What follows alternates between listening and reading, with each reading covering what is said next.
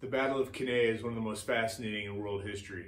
In this epic battle, the third major battle of Hannibal Barca's Italian campaigns, the fate of Rome is very much in the balance. We're going to explore the battle. We're also going to explore the outcomes of that battle and give you the choice. What would you do following the Battle of Cannae? Let's talk about Hannibal's strategy for the Carthaginians. The idea was, Hannibal understands that the power of the Roman military is its sheer numbers. The key, though, is to understand that Rome itself is not that large. Rome is just a city-state, but it has successfully conquered all the neighboring peoples. Those neighboring peoples have grown restive under brutal Roman rule. They do not want to be under Rome's control. Here is the strategy. Hannibal is going to invade Italy.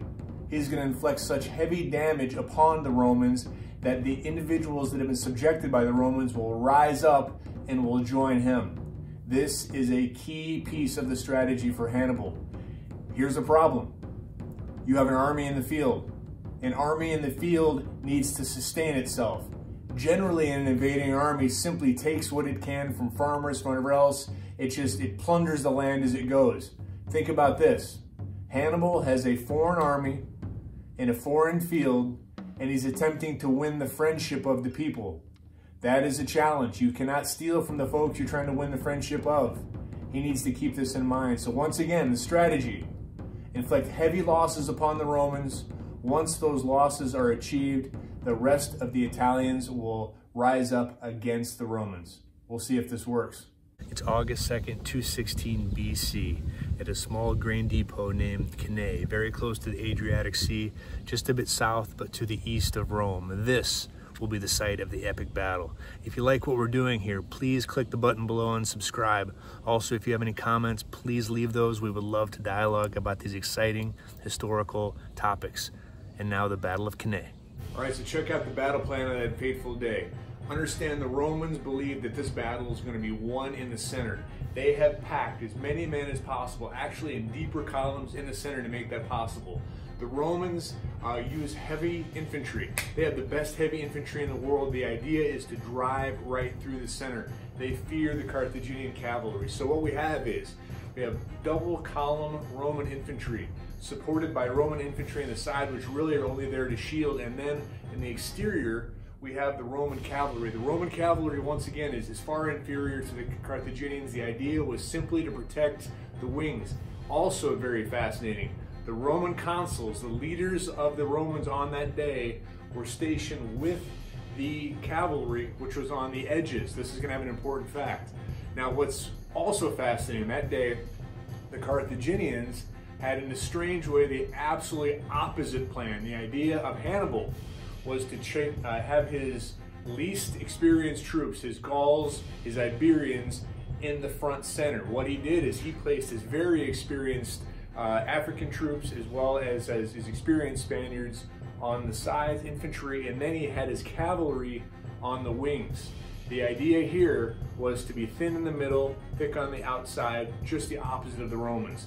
Let's see what this strategy does for both. Some other really important considerations for that day.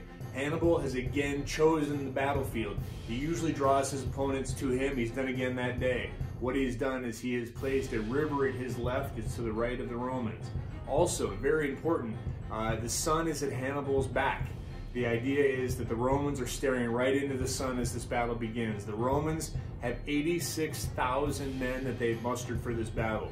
They've chosen to put 10,000 back at a rear camp with the intent that once the battle is engaged, those 10,000 men can be used to raid the Carthaginian supplies, with the idea that the Carthaginians are already stretched beyond their logistic capacity. They're thinking ahead. So there's 76,000 men now that the Romans are working with. The Carthaginians have 50,000 men. So we've got 76,000 versus the 50,000 as we begin this battle. Leadership. This was stated before, but I need to state it again. The Roman consuls have chosen to be at the wings with the cavalry. Where is Hannibal Barca in all of this? Right in the center. He's behind his thin line. He is in a position where he can deploy troops. He can make decisions when necessary. This is going to have a key outcome on this battle. There were two Roman consuls on the field that day, Varro and Paulus. And you gotta love these Roman names: Lucius Aemilius Paulus and Gaius Terentius Varro. Fascinating fact. Now remember, Rome is a republic. As a republic, they have elections each year. Now the top elected official in Rome is something called a consul. There were 2 consuls elected each year. The idea is that they're a check on each other's power. The Romans had a profound fear of too much power being concentrated in one individual. These individuals provided a check on each other. Now, that works well during peace situations, correct? But during war, when you have to have a command structure which is very clear, you cannot have a dual command. So in Rome, what would happen is, when in the field, when at war, one consul would be in charge each day. They would switch back and forth. This fact will have a profound impact on the Battle of Cannae. The Romans had a dual command structure. This was not a problem for the Carthaginians. The Carthaginians and their allies, the Iberians, the Celts, the Gauls, they were under the firm control of Hannibal Barca, who had been raised to be a soldier since his earliest days, trained by his father Hamilcar with one end in mind: destroy Rome. Let's get this stop motion battle started. Let's get this stop motion battle started. So we have the Romans with an overwhelming superiority of infantry in the center. On the wings we have the cavalry. On the Roman right, the Carthaginian cavalry advances and hits the Roman cavalry hard, driving it from the field with one of its consuls. Not a good beginning for the Romans. On the Roman left, the Carthaginian cavalry again advances, hits the Roman cavalry, driving it from the field. The Roman cavalry has been absolutely outclassed this point so far. The Roman wings are exposed, and both consuls, the leaders of the army, have effectively been driven from the field. But remember, the Romans believe this battle will be won in the center. The Romans still are confident. The Carthaginians advance, forming a convex line. This convex line presents a very enticing target for the Romans, as the Carthaginian front is very, very thin. The Romans advance. As the Romans advance, they hit the Carthaginian center hard. This is where the Romans begin to do their work. They are heavy infantrymen, some of the best in the ancient world. They are pushing and pushing and pushing. The Carthaginians begin to fall back in the center. What the Romans do not realize is the Carthaginian strategy is to allow their center to slowly fall back while holding firm on the wings. The intent is to use the overwhelming superiority of Roman numbers against them. The Carthaginian wings begin to come around and envelop the Romans. The Carthaginian cavalry, which had been victorious on the Roman right, now begins to swing across the entire field to help their comrades on the other edge of the battlefield to drive the other cavalry from the field entirely. This is becoming a disaster for the Romans. Now the Romans are encircled on 3 sides. They are now becoming so crowded, their formations are falling apart. They're falling over one another. They are having a very difficult time fighting, just in the sheer congested nature of it. Now the trap is absolutely sprung, with the Roman cavalry driven from the field. The Carthaginian cavalry is free to come and forms the 4th side of the square. The Romans are now absolutely boxed in. What began as a battle is now a massacre. The Romans, with 76,000 men, absolutely smashed upon one another, unable to form, some actually unable to draw their swords, are massacred this day. Absolute, complete, and total victory by the Carthaginians. Absolute carnage. If you were Hannibal Barca, what would you do? But first, Fascinating fact. It was a custom for Roman men to wear rings. The commoners wore iron rings, aristocracy, golden rings. Remember, there were 76,000 carcasses on the field that day. Hannibal had his men strip the dead Romans of their rings. Those rings were put in baskets, which were sent back to Carthage. As a display of the magnitude of the victory, those baskets of thousands and thousands and thousands of rings were poured on the floor of the Carthaginian Senate as a display of the victory. You're Hannibal Barca. You just crushed the Romans. It's decision time. What would you do? You've got 3 options. Option number 1. You're Hannibal Barca. You've just inflicted the heaviest loss the Romans have ever experienced. This is the 3rd major loss. Understand, the Romans have been defeated in 2 major battles before this.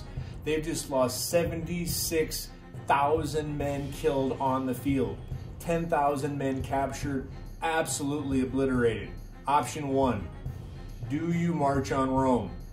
Do you get your men together at this point, gather supplies, and march straight to Rome and besiege the capital? Option number 2. Option number 2 is Hannibal Barca. Your original strategy, invade Italy, have such a crushing impact on them in battle to destroy them to the level, remember you just killed 76,000 Romans, that the neighboring peoples will rise up. Do you, at this point, march to all the neighboring cities, get their allegiance, and then wait for the Romans to come to you to sue for peace because all of their peoples have risen up? Option number 3. You have just crushed the Romans. There's nothing standing in your way. You take this opportunity to subjugate the surrounding peoples, to actually go around to the surrounding provinces that Rome had conquered, conquer them yourselves, and use them as a base to attack Rome. You don't care if they're your allies. You now have the means to conquer them, and you just do so.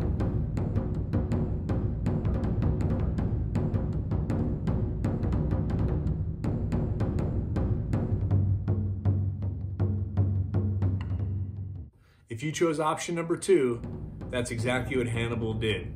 Remember Hannibal's overall strategy: invade mainland Italy. Once in Italy, inflict such crushing defeats on the Romans that they are forced to capitulate. This is the 3rd major defeat the Romans have faced. 76,000 men dead on the field, 10,000 men captured, crushing.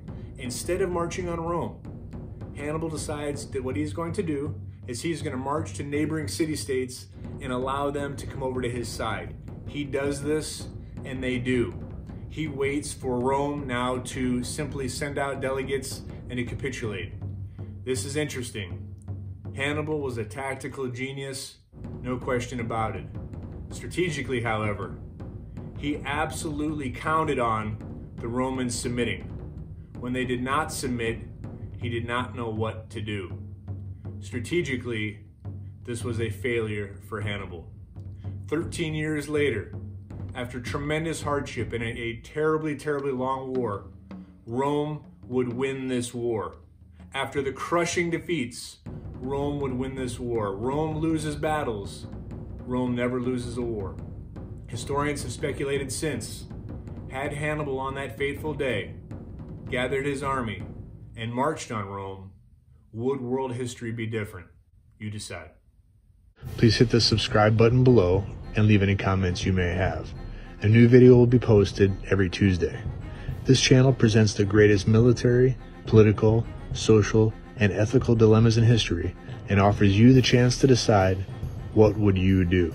If you love history and the fascinating what-ifs of history, then this channel is for you.